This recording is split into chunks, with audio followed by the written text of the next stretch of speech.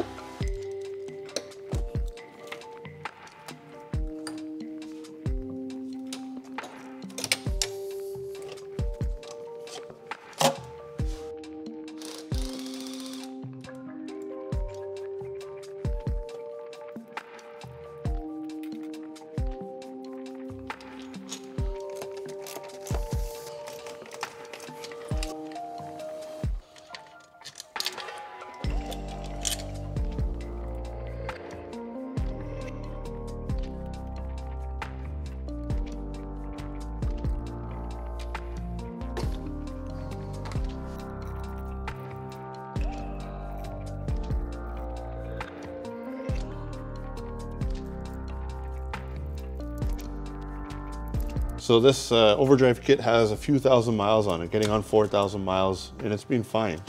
But there's a known defect where the plate where this bolts up to can crack and leak. I have a leak underneath it, so I believe it's this plate. And eventually you can actually crack your vacuum housing itself. So they make a support bracket now. I'm retrofitting those parts on. So this is the Helix 4x overdrive kit. They make it in 3 and 4x overdrive, and it's made by Spool Performance. The HPFP itself has to have over 80,000 miles on it. And even though it's been driven 4x overdrive for the last 4,000 miles, it's doing fine.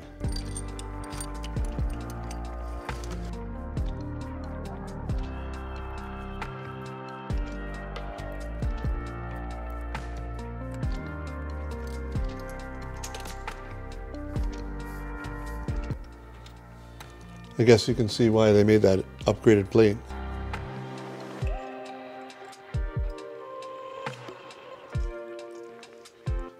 So this is what I found. Wow. Falling apart. The fatigue of the weight of that overdrive system can snap this, break it, as you see. So that's why they now include this billet plate. I'll bring it over. Now you have this made out of billet.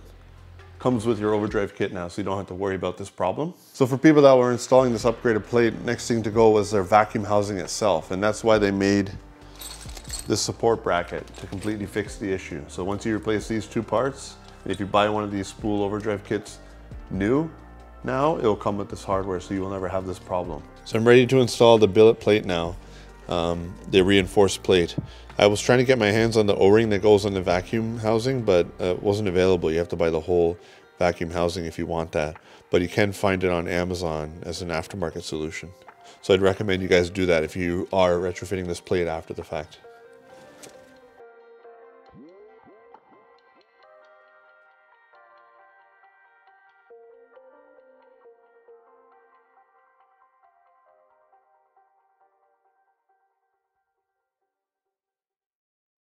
Bringing over the updated support bracket.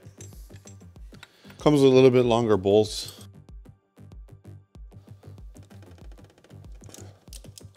That's it for the upgrade. Now it's rigid and fully supported, so it's not likely to fail.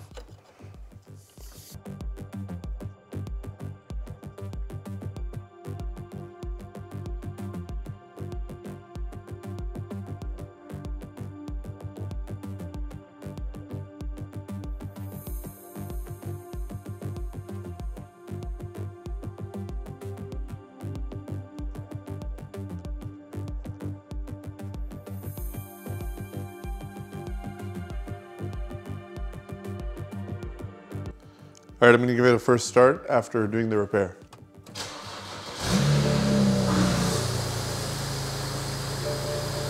A lot of you guys have asked if it makes a clatter sound or if it's noisy. You can hear a little bit of gearbox clatter right here. It would seem pretty pronounced, but it actually goes away completely when the car is fully warmed up. Just listen.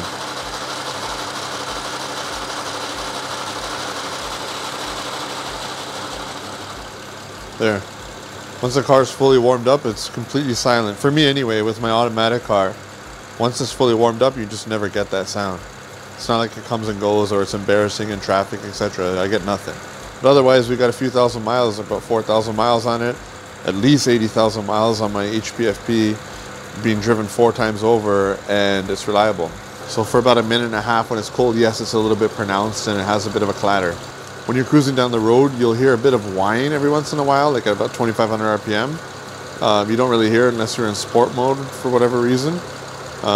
But it's hardly noticeable in my experience. But yes, that clatter that you get when the car's cold is pretty perceivable. It's pretty noticeable, I'll be honest. But once it's fully warmed up, it's gone completely. So as long as you can deal with that, then not a big deal. I know you guys were holding off on buying this overdrive kit just to see how long it would last or if there's any known problems. There was the problem of the plate cracking. So they updated the plate to billet, and then the vacuum pump would crack if you were to just put that billet plate and not the support bracket. But between those two pieces, the issue's completely fixed. I still have the rubber fuel supply line, but they offer a metal one if you want. It's optional. I don't think too many people are going for that, but just so you know, if you want it to look a little bit cleaner and you don't want to have to cut up your valve cover, then you can go that route and it'll look very much OEM. So I'm impressed that the HPFP has lasted no problem 4 times overdrive, and the actual overdrive unit itself is doing well. It hasn't degraded or started to get any noise or anything like that. It was just the vacuum pump cast plate that has to be repaired.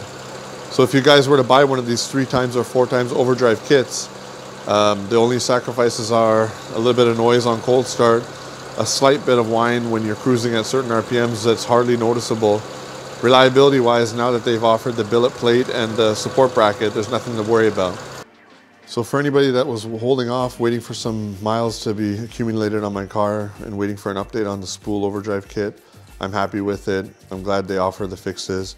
Beyond the fact that there's a little bit of cold start noise and the fact that it makes a tiny bit of noise when you're cruising at certain RPMs, I'm happy with it. If you guys are interested in purchasing one of these overdrive kits, I'll put a link in the description to Spool Performance. If this is the first video you're catching of mine, consider subscribing. I do upload regularly. Thanks for watching.